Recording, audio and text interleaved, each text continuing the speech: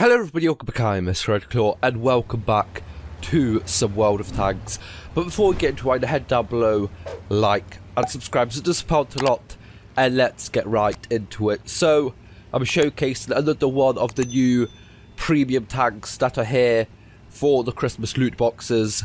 This time, the Char Emily 75, the tier 9 French light tank, and it actually probably looks like the one that I would probably want the most because, first of all, French just autoloaders are probably one of my most played and favourite and tanks that I do best at in the game, like stuff like the Brask, EBR 75, ELC even 90, all of those tanks I just absolutely love and do absolutely brilliantly in.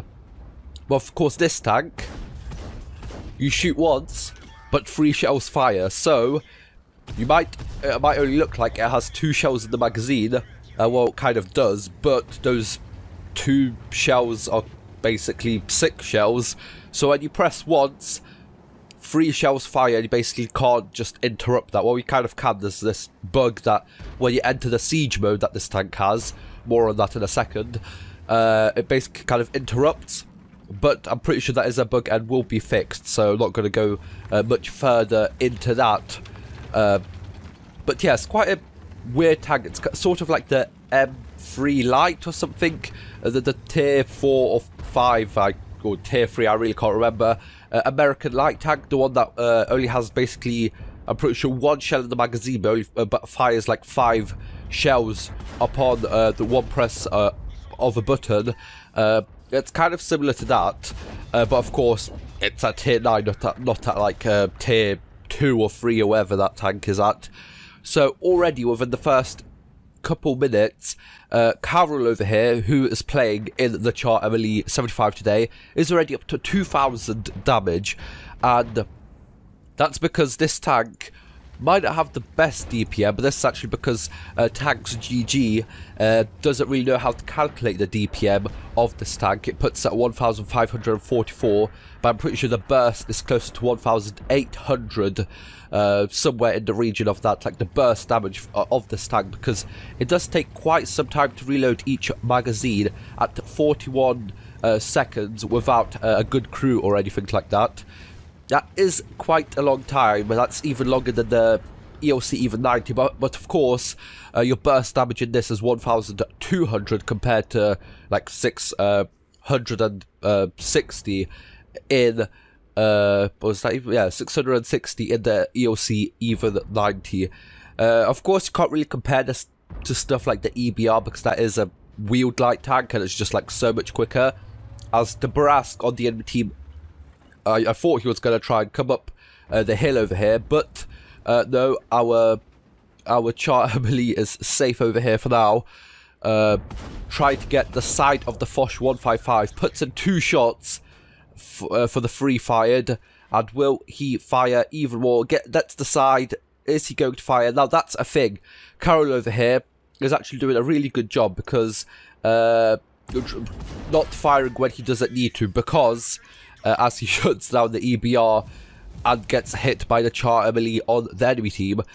This tank, there's absolutely nothing wrong with it, but probably the worst thing about it is the ammo capacity, which is only 42 rounds in the tank, which might seem like a lot. You know, something like an IS-7 has like around 30-ish or something, but of course that does more per shot and you only fire 1 shell at a time. And of course with this, with the 3 shots per kind of like 1 shot, it just takes up so much damage, so much shells away from you that you might have not even wanted to fire, because let's say there's a tank left on like 170 hit points, you are definitely going to take them out majority of the time with 1 shot. But of course if that you fire 3 shots for per mouse click, and even if you only need that 1 shot, you are always going to fire that those 3 shells. As Carol over here ammo-racks the standard B on the enemy team for 1,365. I'm pretty sure that's with like 2 or maybe one additional shell coming in before he actually ammo racked him, but still absolutely brilliant. So what else is good about this tank? Well, of course, 200 damage, 200mm of penetration on the standard rounds, 240 on the premium rounds. High explosive rounds not really too good. 370 damage for 58mm, 53mm of penetration, so not really the best. Maybe you could use it in certain situations, but as you can see over here, Carol over here, only loading the APCR round because this tank does not have a lot of ammo, as I just said. The aim time 2.68, not really the best, but it does kind of keep kind of the dispersion down. It doesn't really bloom out that much, this gun, so it isn't really that bad. As we saw over there, Carol taking out 2 tanks with the 2 shells, but of course the 2 shells fire 6. So he shuts down the Progetto 65 and then the A phase 1 within a clip, which is just absolutely brilliant. You know, in a Brask, let's say, for example, another really bursty, good medium tank, you could have taken out the Progetto 65, or you could have taken out the AE phase 1, but not both at once. And that is just the terrifying thing about this tank, is just that 1200 you can basically take out any tier 8, maybe even some tier 9 light tanks, and, you know, tier 7 medium tanks, maybe even some tier 8 medium tanks when you high roll and they have let's say a little bit lower hit points than anyone else. But as we can see over here, this is just the perfect situation for this tank. Above your enemies, you know, you don't have to worry about getting shot at and just firing down upon them. 6,171 damage, but there's still 4 tanks left with about 2,800 hit points left with them. But our Carol over here only has 9 shells left, as he spots the TNH 105, 100, 1000, but he actually doesn't get spotted himself. So the camo on this tank is actually really good, and this will actually allow Carol over here to actually take out the TNH without even being spotted.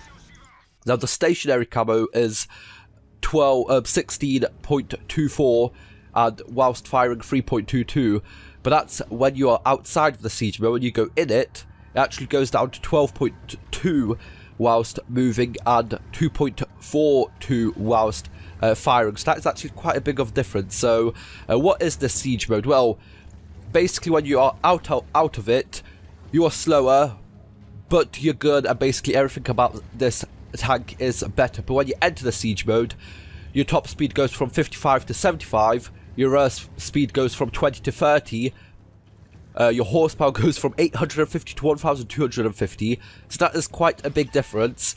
Along your power to weight ratio going from 28 to 42, but as we said, your gun gets worse, your traverse speed gets worse, your camo gets worse, your view range actually gets worse by 20 meters. I actually didn't know that until now. So basically, you can either be a good light tank, scouting, camo, decent gun, and all of that stuff, or you can give all of that up for increased top speed, as Carol over here shuts down the Super Conqueror with his last remaining shells in the magazine. Now it would actually be quite interesting to kind of count through and see how many shells Carol over here would have left if they would have actually only could have fired when they actually needed to, instead of that burst that you were forced to do. It would actually be quite interesting to see how much you would have left. But as we can see him showcasing the siege mode over here, going into it, and as you can see, just going so much faster now. But of course, your view range is down, your camo is down, your gun is just so much worse. Let's see, the dispersion goes down.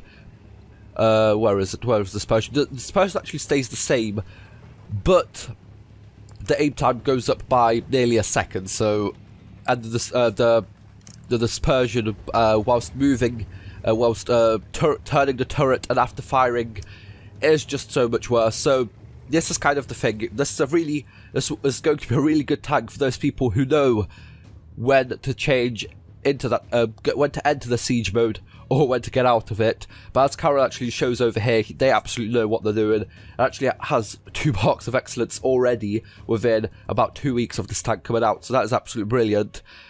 And yeah, you basically just have to think, is losing the camo, the view range, the gun kind of capabilities worth the increased speed, and when it's worth giving up the increased speed to actually become a better light tank and actually being able to shoot fairly well. But Carol over here is left with no ammunition, but luckily they do have an Object 705A left on their team, which actually shut down. I'm pretty sure it was the Standard B, I'm not really sure. But one of the tanks, no, of course, Carol over here himself shut down the Standard B. But the Object 705A picked up a kill towards the end. Now is just locking down the chart Emily 75 on the enemy team, which allows Carol to cap up until the end. So I'm just going to skip forward and let's look at the post-game stats. Let's see how well Carol did in this game. So as we can see, Carol over here picks up the Ace Tanker, the Tank Sniper, the High Caliber and the Invader Medal for capping, of course, to 100. Now, we actually in the game only saw 7,100 damage, but of course, he shut down the TNH 105 blind, so that's actually 7,640 damage with 5 kills and 1,781 base experience. Now, that is actually quite a lot of damage because the potential on this, on average, is 8,400. So actually, that means that he actually didn't really not fire when he didn't need to. He always looked for the times when he could, majority of the time, get all 3 of those shells into the target and not waste any, which is probably a skill that the more advanced players of this tank are going to need to learn to get better at it. And because of the holiday ups and all of that stuff, and premium account earns 160,000 credits profit. So, you know, absolutely brilliant stuff. Great game by Carol over here. And he does say a lot of damage dealt at the end of the battle. Amazing ending, and that is absolutely what I would say. Absolutely brilliant game in this. One of the best light tanks you could probably get right now in the game. And of course, this being a tier 9, it might meet tier 10s much more often. But, you know, tier 8s always get matched up against tier 10s anyway, so it doesn't really matter. You might just get some. You might as well just sacrifice being up a tier, I guess, to get more hit points and all of that stuff. But for now, there's good. So if you guys enjoyed, like, share, subscribe. See you guys next time. Bye bye.